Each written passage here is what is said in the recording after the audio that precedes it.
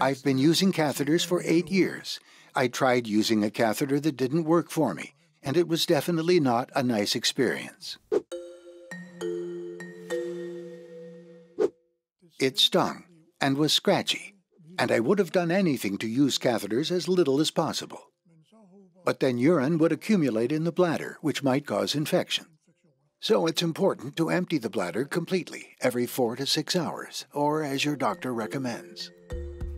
Here's my advice on how you can use catheters without pain. First of all, not all catheters suit all people.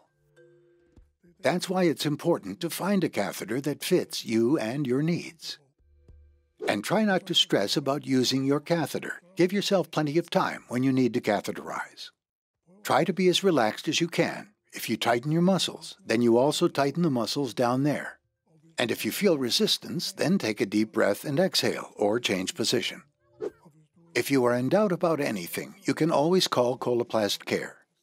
That's what I've done, several times actually. They are always ready to support and guide you. Once I found a catheter that fit me, and I mastered the technique, it no longer hurt to use a catheter. And if you, like me, have to use a catheter for the rest of your life, you might as well get to know your catheter now. Coloplast has compensated this user to share their experience.